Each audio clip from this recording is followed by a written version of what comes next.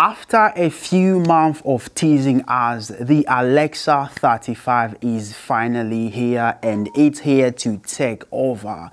A brand new cinema camera with 17 stops of dynamic range with a newly developed 4.6K sensor which has a brand new color science called Reveal, and Arri is going to be revealing this camera very soon, but we are going to talk about that today. It's very impressive that this camera has a 2.5 more stops of dynamic range, and it's Arri's newest sensor in almost 12 years, and we are going to see what 17 stops of dynamic range looks like. I'm also going to tell you a few things that are so confusing about this camera, because I actually thought this was going to be the Alexa Mini replacement, but obviously it is not. I'm also going to tell you a few things that I do like about this camera, so let's check what the Alexa 35 is all about. Starting from the body, I actually thought this camera was going to be smaller than the Alexa Mini, but this is almost the size of the Alexa Mini LF, but heavier than the Alexa Mini with a different form factor, which looks more handheld friendly, and that is good for every DP or every one-man band. This camera body has 3 antennas for the built-in Wi-Fi module. Just like the previous Alexa, the Alexa 35 has a built-in ND filter, which are 0.6, 1.2, and 1.8. Also, this camera has a new sensor, which I'm guessing the next Arri or the next generation of Arri camera will be using with this revealed color science. Best believe it, we are going to see the LF version of this camera, and my guess is that since this camera has nothing to do with the Alexa Mini or the Alexa Mini LF, this is an introduction to what could potentially be a sensor that will be used in all next generation Arri camera, but we have to wait and see.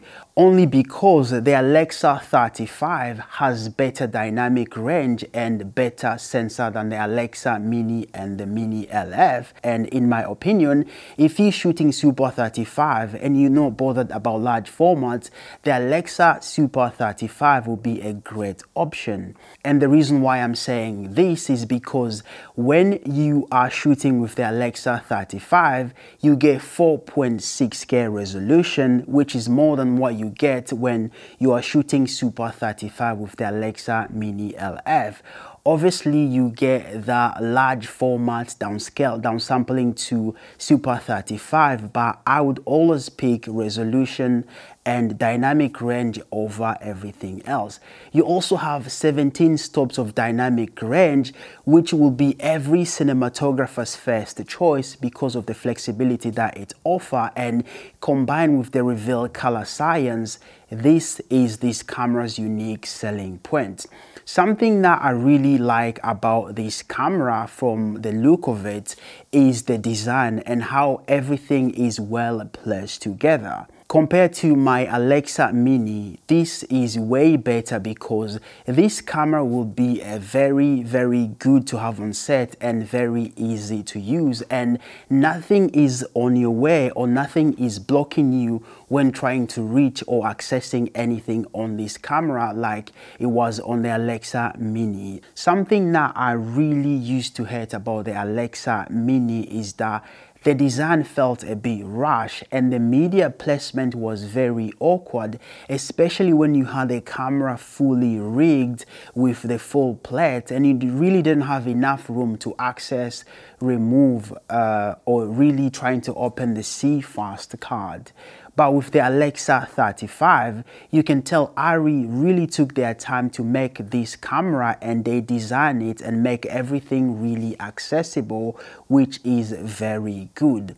Also, the side display is very good for anyone that you are working with to see the camera information without actually having to wait for you, the DP, to finish using the viewfinder, which is something that makes this camera very accessible for any filmmaker or any operator. Compared to Alexa Mini, the Alexa 35 has more custom buttons which make this camera faster to use, especially when mounted on an Arri Trinity, on a gimbal, on a car rig, or on anything.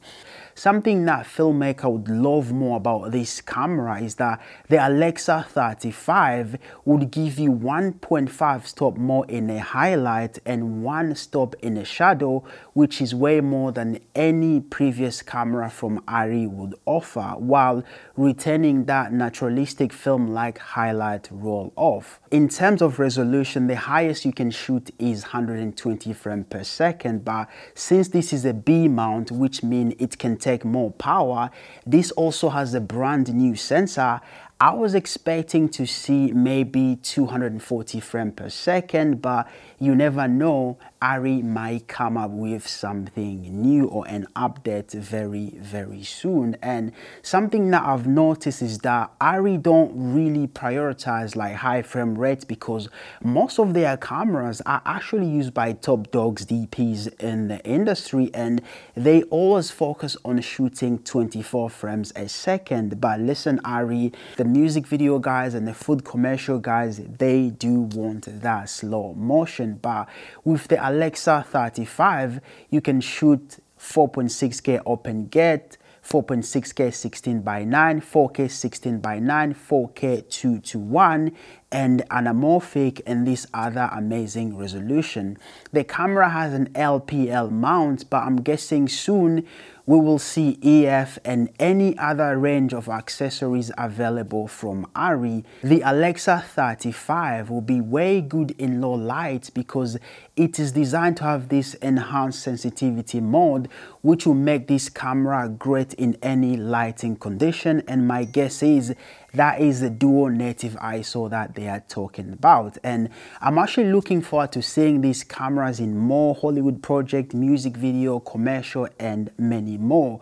This camera shares so many accessories with the Alexa Mini LF, such as the codecs and the viewfinder, which is actually very good. And in my opinion, the codecs is still expensive, but hey, if you own a Lamborghini, you still be able to afford the insurance and fuel. And something that I do like about this camera is that it would work very good with a monitor just on top for handheld application, or if you was to put this on a drone or a gimbal, again, it will be very good. And something that I really like about this over the Alexa Mini is that you can actually unplug and plug the viewfinder without having to turn the camera on and off like when you used to do with the Alexa Mini. Also, another thing that I do like about this camera is how Arri named it the Alexa 35, which is very simple and it's not very confusing, and something that I was actually expecting, because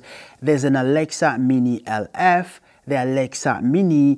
My thought was that this was going to be kind of like a smaller version of those 3 cameras that will be able to work on like a gimbal and drone, just like the Red Komodo, but obviously I was wrong. And as I've said, this is going to be a camera or a sensor that's going to be used in the next generation Arri cameras, and I'm actually looking forward to see what this camera offers. Okay guys, that is everything for today. Thank you so much for watching. Tell me anything in the comments that you like about the Alexa 35. As always, if you're new here, my name is Kashilembo, and on this channel we talk about gear review, unboxing, and basically anything that help you guys to improve your visual storytelling. Again, big up to the INIT Creative crew for filming this video in their studio. I'll be seeing you soon. Peace. Yay! Just made it. I know, right?